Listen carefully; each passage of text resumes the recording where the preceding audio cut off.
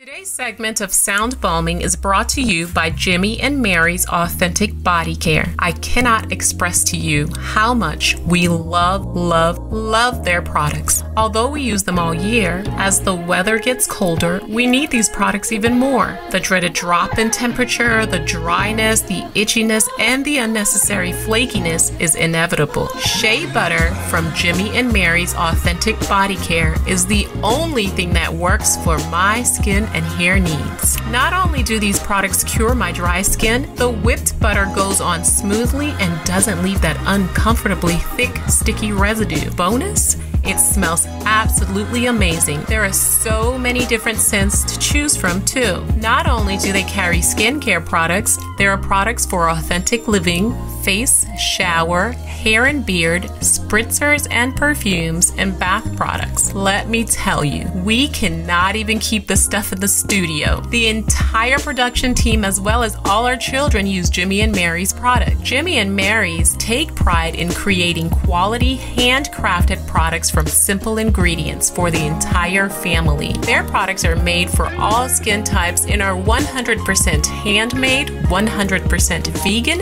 and 100% cruelty-free. Skincare is important. Moisture is key, and keeping our skin and hair hydrated is essential. I cannot emphasize how much we trust Jimmy and Mary's for all of our skincare needs. Hurry on up to jimmyandmarys.com and check out their products. Did I mention service is fast and efficient too? Don't forget to mention that you heard about Jimmy and Mary's Authentic Skincare on Sound Balming. Use the discount code SOUNDBALM20 to get 15% off. That's SOUNDBALM20 for 15% off at Jimmy and Mary's Authentic Skincare. Hey everybody, welcome to Sound Bombing. I created this show for people who want to experience a radical, life-changing journey through the sounds of my diverse guests. I hope that each sound you hear on this show will strengthen your faith, encourage your dreams, and challenge you to awaken the greatness within you. Drop the bomb. Drop the bomb. We're gonna drop the bomb. Drop the bomb. We're gonna drop the bomb. Drop the bomb. We come to drop the bomb. Drop the bomb. This is a journey into sound. A journey which along the way will bring to you new color, new dimension, new values, and a new experience.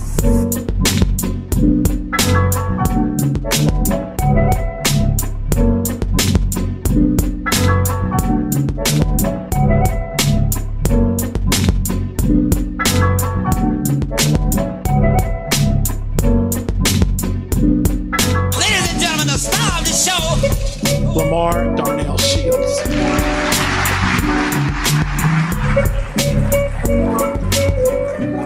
Good morning, good afternoon, good evening, whatever the time of the day is. You're with me, you're with Dr. LaMarr Darnell Shields, and welcome to my show. I am the creator of Sound Bombing, and my goal with this show is to introduce you to people with the ideas that will help you unlock your full potential, like my last guest, Brendan Kumasamy, who talked about the power of stories. Let me go back. Welcome to my show. I am Dr. LaMarr Darnell Shields, the creator of Sound Bombing, and my goal with this show is to introduce you to people with the ideas that will help you unlock your full potential, like my last guest, Brendan Kumasamy, who talked about the power of stories and about how you engage a person when you are speaking on stage. I probably don't have to remind you of the stats about women in high-level leadership positions in the U.S. And if I do, let's put it this way. They are grim. Most of the time, all you have to do is look around the C-suite of your company and the picture will be all too clear. But there are plenty of women who have made it to the top, and today they are sharing their secrets for success. One of them is joining me today in the bomb shelter, Eliza VanCort, an in-demand consultant, speaker, writer, and communications, career and workplace issues of women's empowerment. the founder of the Actors Workshop of Ithaca. She is also a Cookhouse Fellow at Cornell University, an advisory board member of the Performing Arts for Social Change, a diversity crew partner, and a member of Govern for America's League of Innovators. Her first book, A Woman's Guide to Claiming Space, will be published in May of 2021. But she is here with me today to share her story, and I'm so excited that you decided to hang out with me today, Eliza. How are you doing? And let my listeners know where you are calling in from. Well, thank you so much for having me. I am so excited to be here. I am in chilly central New York. We are experiencing a semi-blizzard right now, but I am warm, and I'm very thankful for that. Now, when you said you were in Chile, I'm like, she's in Chile, she's in South America, and she's cold. I mean, come on. But I am on the East Coast like you, so we got hit with the same storm that you all got hit with, but I don't think ours was as bad. Actually, now the rain is coming in and some of the ice. So I just took my dog out. I got a brand new dog. His name is Biko. He's a cockapoo, and this dude is all over the place. And I'm outside with him like, dude, would you just go to the bathroom? Would you just stop trying to lick the ice? Would you just do what you have to do? But so we're in the same environment where the snow has come, and I love this. I love the snow for 1 or 2 days. Grew up in Chicago. I love the serenity of the snow, and it slows people down. But I hate the cold. And you up there? Are you in Ithaca?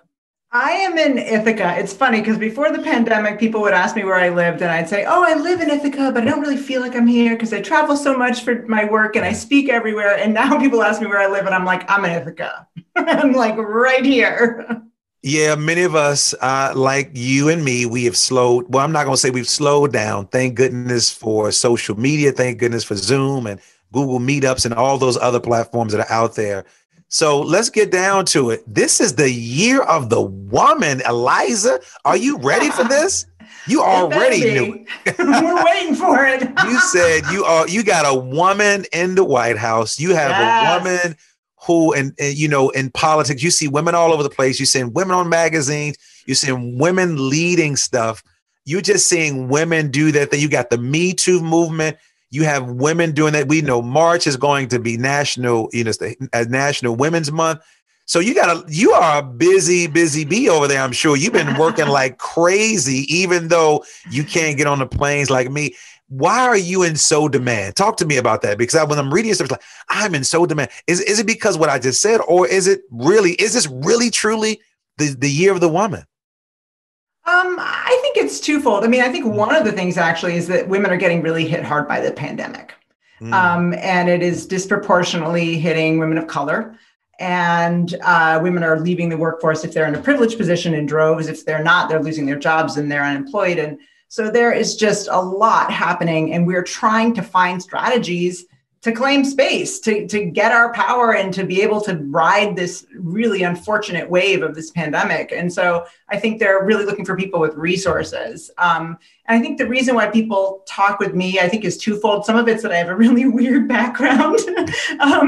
So I was a political science major in undergrad. Studying dead white men, right? Is that what we did all the time? Yeah, we studied. Actually, I did some, back in the day, Boulder was a little bit ahead of the time, and I studied with Manning Maribel. I took African American studies with him. I did. Wow. Yeah. So I had, I kind of had a focus on isms, although they didn't call it isms back in the day. It was like, you know, women's studies and African American studies. Yeah. But, you know, I did that.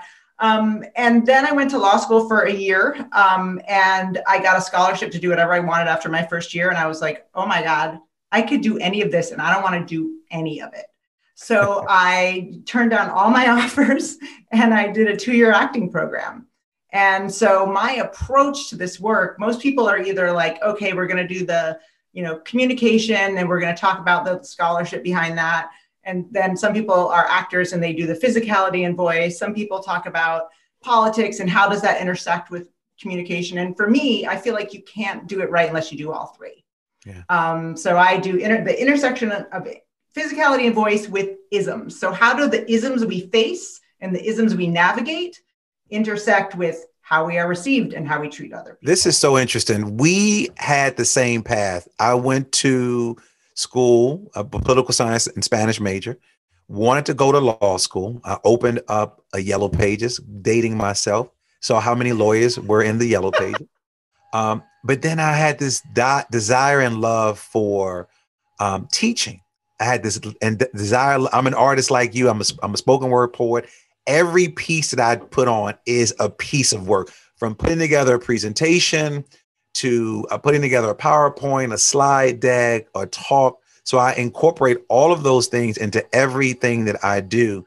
So we are definitely, we are walking down the same street. But I want to go back a little bit because I want people to really understand some of the struggles that women are faced with right now with this pandemic. All the things that are going on. I don't think people understand how it's affecting women at a greater and an alarming rate than other people, of course, in corporate America. So can you talk to me about that? Right. Well, it's twofold. I mean, I think first of all, we have the first hired, first fired thing, right? So because certain demographics are the last to get into the positions of power, the last to get into certain industries, who's going first if they're laying off people? That group. And it tends to be women, and it tends to be women of color more than white women, but women of all races and backgrounds are being impacted. And then the other thing about that is that we are having an experience where a lot of kids are being schooled from home. And so because of the traditional breakdown of gender roles, women tend to just be the fallback. So they are homeschooling their kids while they're doing remote learning. Because you can't just be like, hey, here's the remote learning piece to your 7-year-old. Like, that's not, as a mother, I can tell you that doesn't work. That could never work, at least for my kids. And so the women are trying to do their jobs at the exact same time that they are watching their kids. And so what's happening is women who in higher positions, who especially if they have a partner who has money, are just leaving. And they are leaving in record numbers from the workplace, which means we're losing the marketplace of ideas, you know? And so for those two reasons, it's really, really disproportionately hitting women. And then the third reason is that a lot of women left the workplace in terms of big corporations and started their own businesses because they just didn't want to deal with the sexism anymore. And small businesses are getting hit really hard now. So all of these different things that, you know, were specific to women and we were doing okay, the pandemic just, you know, exacerbated every social issue possible, and it's really hitting women hard. Well, I know you work with corporate women. I know you work with women who are very powerful in their position. What are some of the lessons that you're learning from some of the female leaders that you're engaging with? And then what are some of their main challenges? Because again, you talked about leaving the workforce, having to stay at home, having to create their own companies. But again, we do see this gender gap between partners, male and female, typically, when it comes to not only just pay, but what are some of the challenges you're seeing with some of the female leaders, and what are some of the lessons that you're learning from them during a pandemic, and so maybe some strategies that you can share with my listeners? Right. Well, I think the two biggest ones, which is kind of interesting because you'd think if a woman's in power, this wouldn't be a problem, but it is remote communication is proving very challenging for women because all of the communication issues that are normally there, again, are just blown up. And so, for example, if you're in a big meeting, the probability of someone noticing if you're not speaking on Zoom is a lot less. The probability of being interrupted is a lot more. The potential for an ally to step in and help you if you're being mansplained goes down because all these dynamics are just a little bit different than what we're used to. So people don't really have the tools to deal with that. So that's one thing. And I give women a lot of strategies for that. And then the other thing is this thing at home, which women are dealing with. And the way that I usually talk with them about that is often, I think if you're in a targeted group, you have been so socialized to accept the unfairness that you don't always see it to the depths to which it actually is happening to you. So I always tell people to flip the script, which means like, let's say you're doing 70% of the housework and you're married to a man. And what you have to do is sit down and go, okay, if I were doing 30%, would I feel that was fair to him? And if he said, hey, let's change this, would I be open to it? And if the answer is not fair and I'd be open to it, then I need to actually expect the same from my partner. And that can really help. And I actually tell women to do that all the time. I mean, I can share with you actually a pretty funny story about that from my own personal. No, go ahead, because I have one. I'm thinking of a story that goes in line with that, but I want to hear your personal story. Go okay. ahead. So when I first started this work, very, very early on, I got an offer to do a seminar, and they're like, so how much do you charge? And I was like, I have absolutely no idea. So I had this man, and this is pertinent to the story. He was a Black guy who was my mentor. And I called him up and I was like, listen, I don't know what to do because I have this seminar and I don't know what to charge in the seminar. And I start to explain to him what the seminar is, and he interrupts me. But this was fair because he had every reason to interrupt me. And he's like, don't worry, I already know what you're going to charge. And I'm like, how do you possibly know what I'm going to charge? I haven't told you yet what I'm doing. And he's like, no, just wait.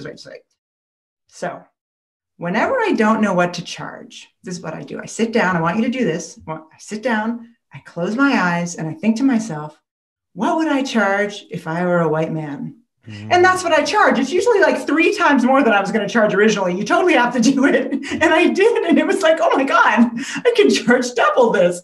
So, basically it's this idea of valuing ourselves more and letting ourselves put as much value on our own experience and expertise and lives as we do on the power structures. It's interesting, and I love that story. While you were talking, I was thinking about a story that a friend of mine who is a school leader, I won't say his name because I want to protect the guilty and the innocent.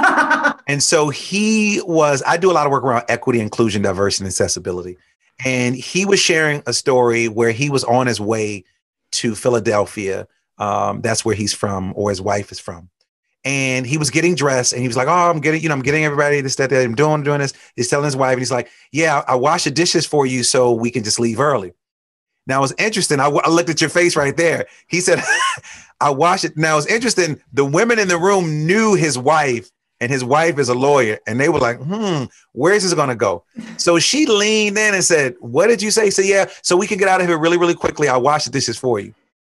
And he said, are you talking about the dishes that you just ate on? Are you talking about the dishes that our children just ate on? And he said that ride to Philadelphia typically is about an hour and 15 minutes. He said it took about 15 hours to get to Philadelphia, at least it felt like. Do you see that a lot because again, I know we are different animals, different creatures, but in certain spaces, some men, they don't think what he said was wrong. But in the space that I'm in, you talk about people with 2020 vision. I want to focus on 2020 listening. Do you come across those conversations a lot as a woman in those space that is somewhat dominant by males who don't think what my friend said was something wrong? And if so, how do you combat that for the male that's listening right now, Eliza, who is a leader or who's sleeping on the couch or who may be at a hotel right now? Can you help some of these men out? And not even just men being facetious, but some of their partners as well, because it could be female to female as well. Yes, that's true. I mean, I actually write about the whole fighting for your spot on the bottom phenomena.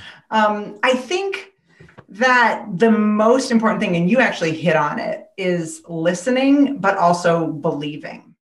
And I think to me, that's the key to everything. I actually do a lot of DEI work as well.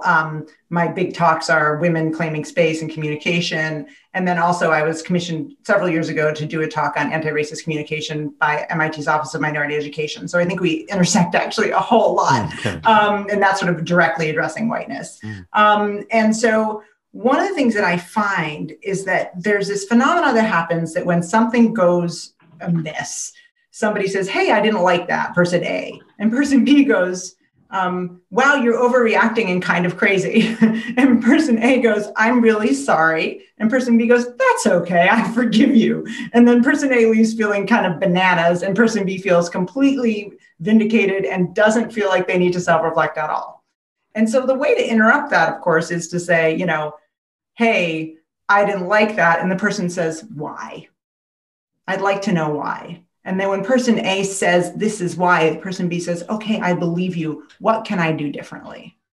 And I think if we just had that little tiny adjustment of understanding that there are things about my experience that you will never understand. There are things about your experience that I will never understand. And the only way that we're going to have any kind of relationship is if I believe you when you tell me, you might not experience this, but it is real for me.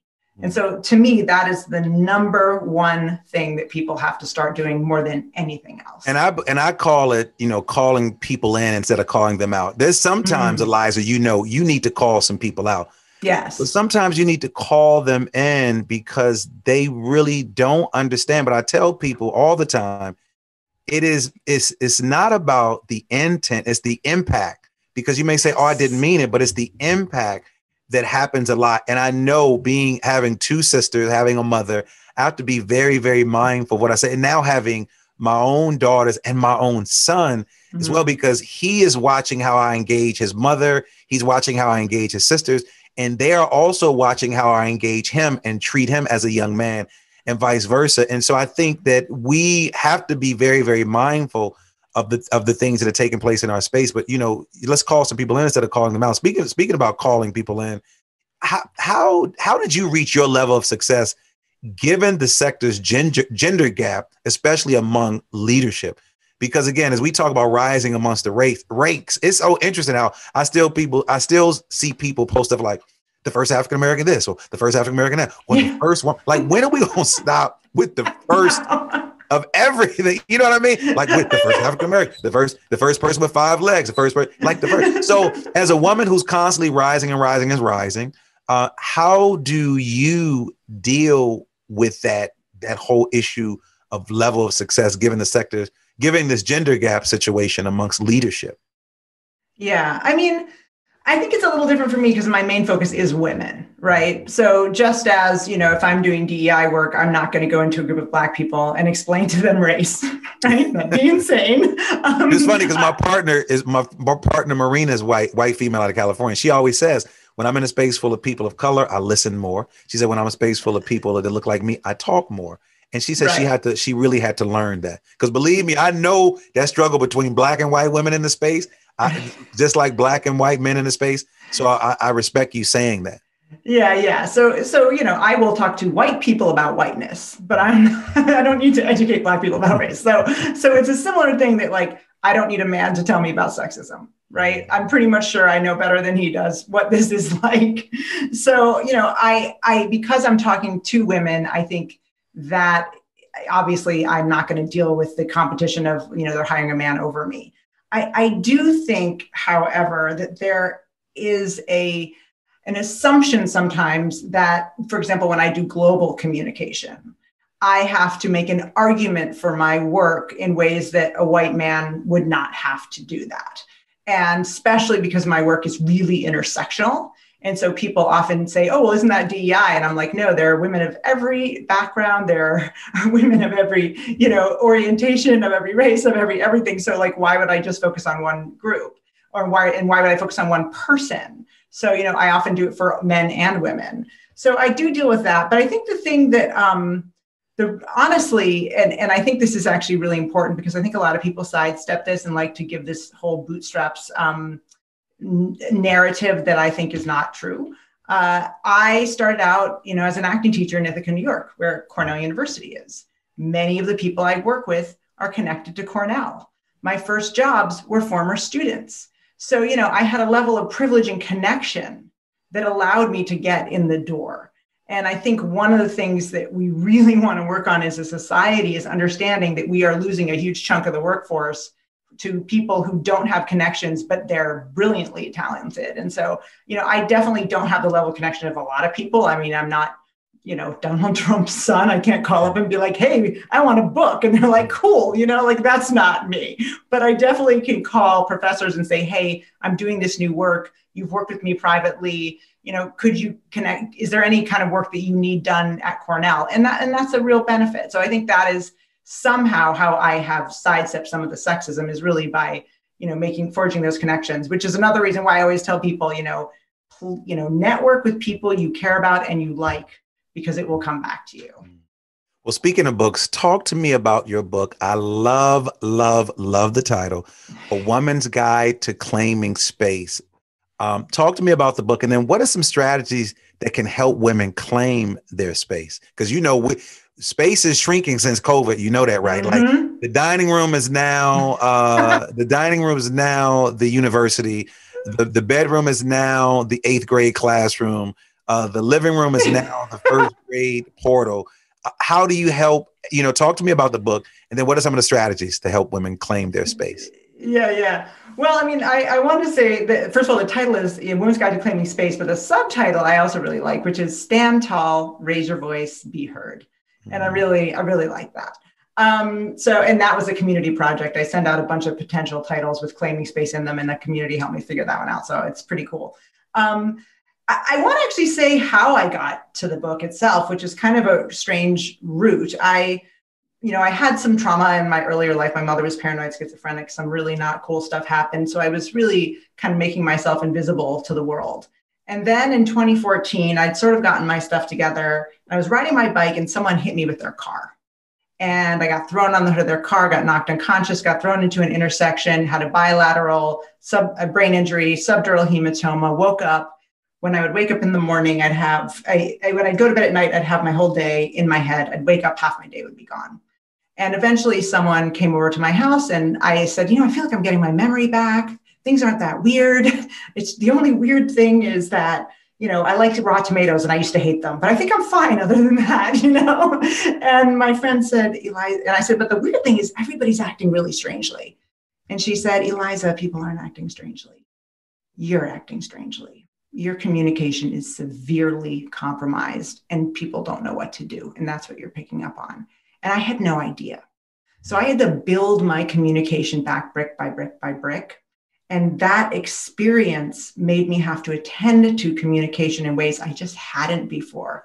And that was really the birth of my business beyond the acting and my book. And what I did is eventually, I was reading journal articles, I was watching people, and I started just watching women. And what was it about one woman that allowed her to, for example, sit in a coffee shop and read a book and no one harasses her and she's just chilling, and another woman's there and 5 dudes come up to her and she can't seem to get them to leave, and they look the same, they're the same demographic. What is it energetically? What is different? And then what is it that makes some women really powerful and they're going out there and killing it, and others who seem like they have the same level of intelligence and whatever? And so what I found was there are 5 factors that sort of do that. And if you want, I can blow through them for you. Let's go through them. Yes. Okay. So the first one was they're expert communicators. They claim space with their body. The second one is they connect. So they share their space. They are connective with other women.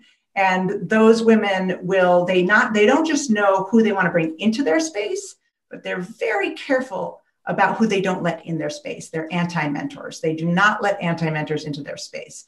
And so that was the second one. The third one, I'm a nerd. I'm a total sci-fi and superhero nerd. So, but emotional kryptonite, right? So what is it that we do to ourselves? How do we sabotage our own space? So imposter syndrome, toxic relationships, or even internalizing things that would silence us, like words that silence women.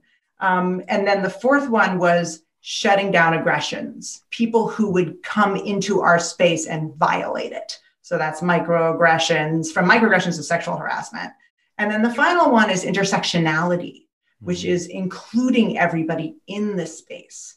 So women who were able to include people who didn't look like them, who didn't have their background, who wasn't their age or their race or anything like that, those women who made a commitment to making the space not inclusive, like, hey, welcome to my space, but this is our space and we're all in this together, were the ones that just rose higher. And as I say in the book, when we rise together, we rise so much higher. So those were the 5 things. So Eliza, who did you write this book for? Is this a letter, an ode to yourself, an ode to your younger self, or is it just for the women that you observe in your space when you were doing Eliza stuff, when you were acting, when you were writing? So who is this book for?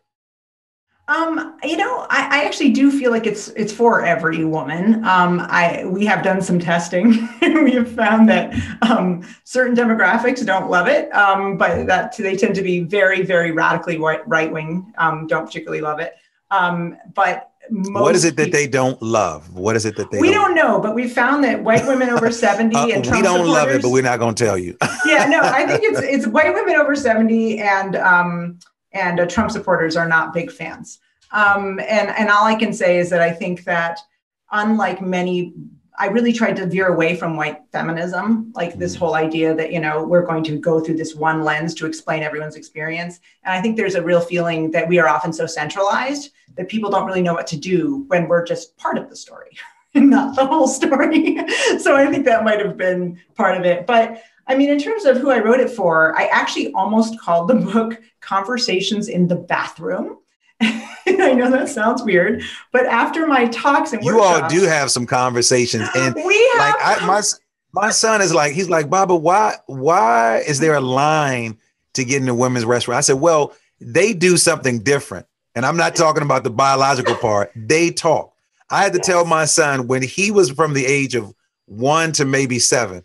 There's no conversation in the bathroom. You're not even pulling your pants to your knees anymore. You are not doing that. I don't care if we're having a deep conversation. When we cross that threshold, that thing stops, and then we come back.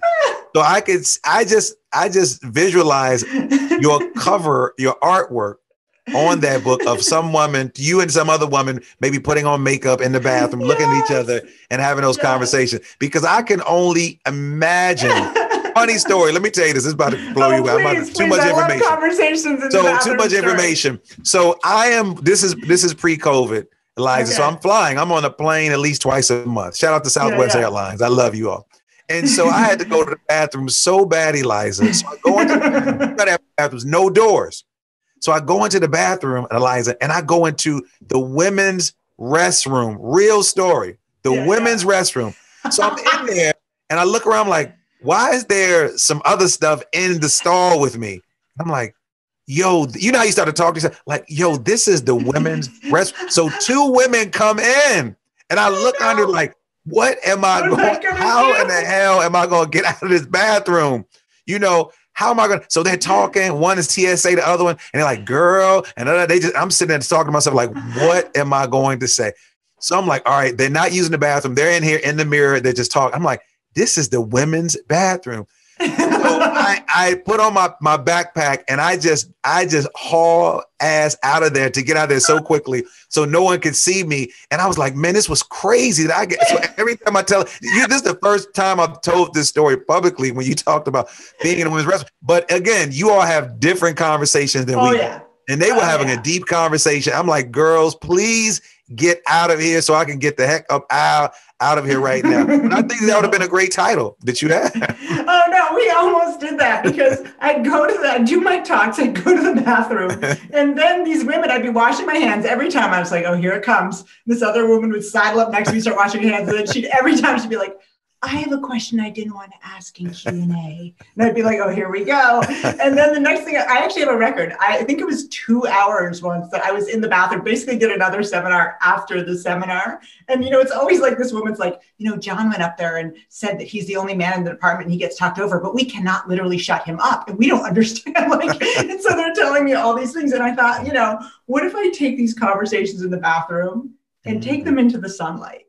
You know, what if I scale them, these things we don't want to say? And so that was it's funny because I started doing that in Uber. I started doing that. I was at the airport so much and I was having these conversations. I'm like, can I legally record these people? So I recorded some conversations in Uber, but I never posted those because I'm so afraid that I'm like, listen, I cannot lose a license. I can't lose anything. I said, I'll keep them to myself and I'll just sort of recommend them. So I can only imagine you getting stopped in the bathroom. And it's so awkward. You're in the bathroom. You're like, what, did I wash my hands? Did I use the bathroom? Did I smell bad? Like all those things come to your mind.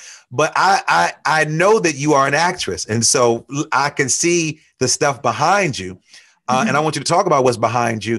But what is the intersection with your acting and your engagement with women who are in positions of power, women who are career-minded people? How do you intersect? And I know you talk about Crenshaw's work, intersectionality, but what's your intersection with your acting and as well as your work with women? How do they show up? Yeah, can we and talk to us about what's in the background to that woman? So well, you know, physicality as an acting teacher, because that's a fifth of my book. I see all the time what we call physical and vocal adjustments can do to change an entire person. So, and it changes how you feel on the inside and how you're treated. So it's this cyclical thing, right? It can be a bad cycle or a good cycle. So, I don't know, are they going to ever see me, or is this all recorded? This is all this video. And that's why I said, if you could talk about what's in the background, okay, I will explain that. Okay. Yeah. Mm-hmm. So like I can do something where I wiggle my finger, right? And I wiggle my finger and it doesn't do anything to me. And so that's a dumb adjustment. But if I'm an actor, I can also wiggle my finger. And if suddenly I'm trying to get into a character, it's like, hi, oh, you're my friend, and suddenly I have this whole different thing, right? Then that's going to change everything. So there are things where you can just do a little tiny adjustment. So if I hunch over, it just makes me feel different. So what I do is I work with women on how to expand their body language in a way where they're really claiming their space and also their voice. Because there are vocal patterns that we do. For example, women don't utilize silence because we get interrupted a lot. Women have faster cadences because we have to squeeze more information into the same amount of socially acceptable amount of time to talk. We have to squeeze in more evidence to be heard. I mean, there are all of these things we do that are good for the moment, but counterproductive in terms of how people receive us. And so that's one of the things I work with. And often people come in and I do a posture adjustment and a couple things vocally, and they're done. Like, it's just, that's all they needed. So yeah. And behind me, I can tell you about that too, if you're in. Oh, go ahead. Tell us what's behind you. I was trying not to, I'm such a, like when we're in these Zoom meetings, my partner always says, you always in somebody's space. Well, they should have a green screen or something because I look past the person. But what are some things that we're looking at for those that can see? Yeah, absolutely. So behind me, so I do all my work in the green room of my studio, which is actually attached to my house, which is really convenient because it's close to Cornell, and that's where I started my business. So the green room, it has the doors. There's actually two doors in here. One you're not seeing. When people graduate from our program, they sign the door. And so Maya Angelou always says she never walks into a room alone because everybody she loves is standing with her. Yes. Yes. Yes. And I just, so whenever I do these, I'm still a little nervous. Like I'm on the air, I'm doing things. I hope I don't say something ridiculous that I regret, and I feel like all these people I love are right behind me. And, I can just read you maybe one of them. Go ahead. So here's one that says, now have the courage to be honest. You deserve nothing less. There's no character more interesting than you as a person. Fortune favors the bold. Do not hold back ever. Pretty cool. So beautiful. Lots of things like that, or you have to jump first and grow wings on the way. I mean, just really beautiful things people write. How important is space for you as a creator?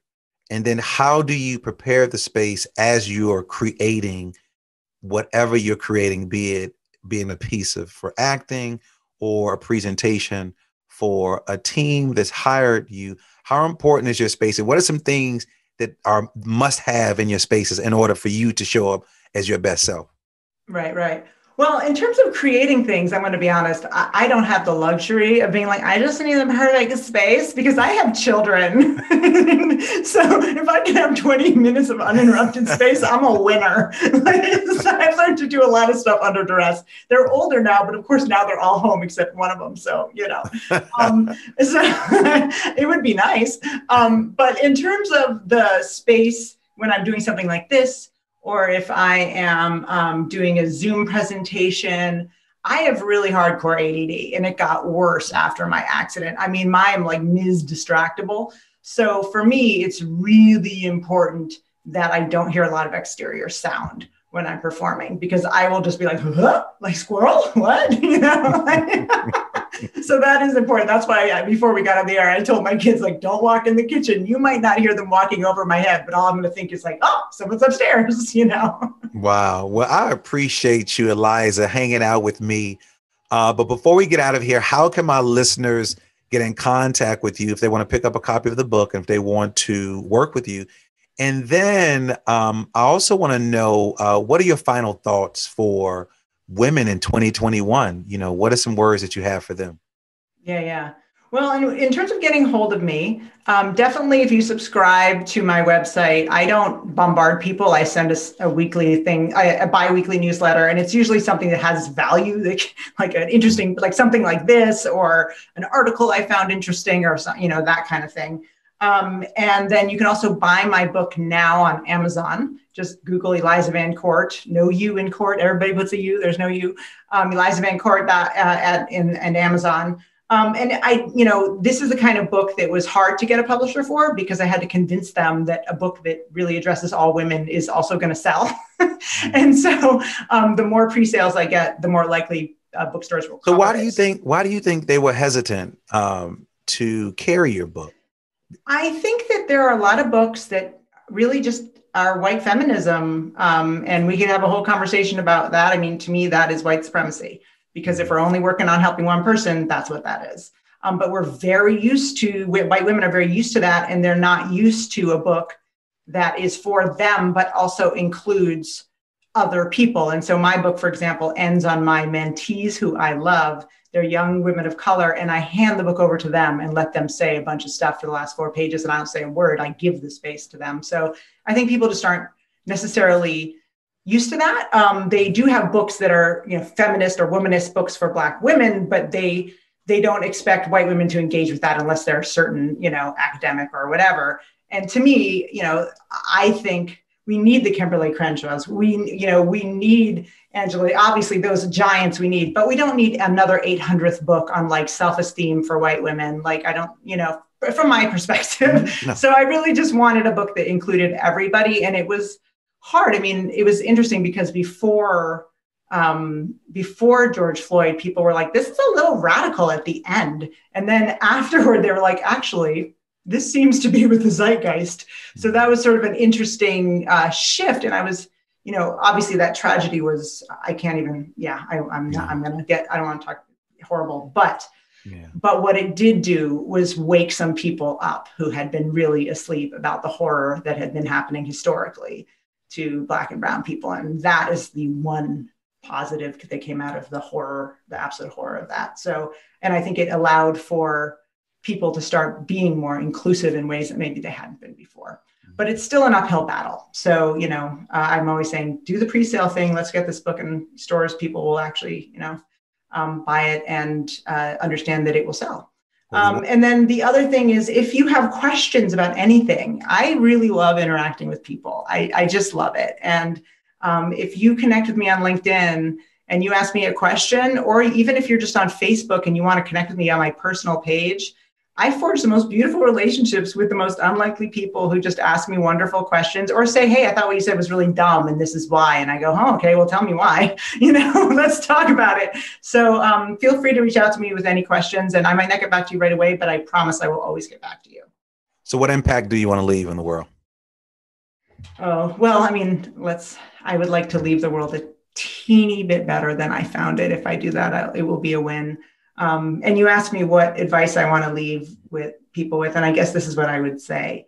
Fundamentally, the most powerful way that we can take first steps to believing that women can to women claiming space is for women to believe, truly believe, that we have the right to claim space. That is the first step. We're 50% of the population.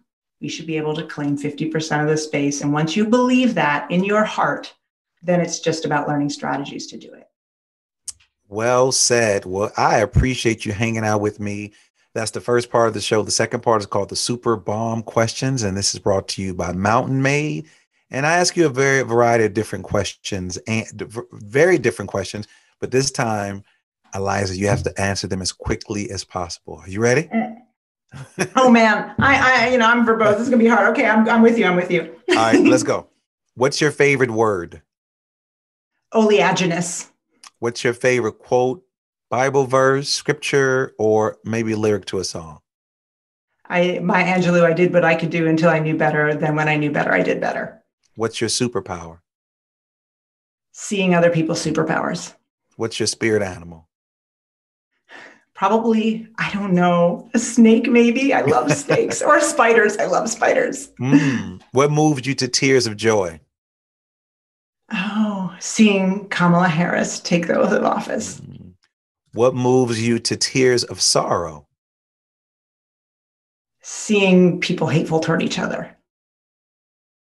What values do you live by every day? I try to treat other people as I hope to be treated. What do you wish you had more time to do? have fun when I'm promoting my book. And I love this, but I want some time to just have a cookie. What's a ritual you do to help you connect to your inner power? I listen to music. What's the book or books you've given most as a gift and why? Hope for the Flowers, because it's a way of how to get to the top without stepping on other people. If you won the Mrs. America talent competition, Eliza VanCort, what would your talent be? Oh God, I would never do that competition. I guess it would be singing. I sung for 7 years, so yeah. Well, I thank you, Eliza VanCort, for hanging out with me today. Ladies and gentlemen, damas y caballeros, you need to go pick up her book, A Woman's Guide to Claiming Space. It is coming out in 2021. But as she said, you can go and pick up the book right now. It has been a pleasure hanging out with you. I learned so much. I feel your energy. I love the energy that you brought to the show. And I appreciate you for hanging out with me. And I wish you but nothing but success, Eliza. So thank you. Thank you. This was such a blast and such an honor. And thank you so much for having me in your space. Well, and I also want to could not do it without my engineer, Alexander Blanc, and my super duper producer. She's so much better now. She is better. She was out sick for a long time. Who am I talking about? My partner, Nicole Klimpaka, Supremacy for our theme music, and all of you for listening. Listen, if you want to know more about me, go to drdrlds.com, drdrlds.com if you want to pick up our merchandise. But if you want to know more about me, that's where you want to go. And stop being stingy and share me with all of your friends. We're on every platform. As always, believe that something wonderful is about to happen, but some people miss the message because they're too busy looking for the mess. But not you. Thanks for tuning in. And you've been listening to Sound Bombing. Peace. The Super Bomb questions are brought to you by Mountain Made CBD. Mountain Made is changing the CBD game by offering a line of high-dose CBD tablets at an affordable price.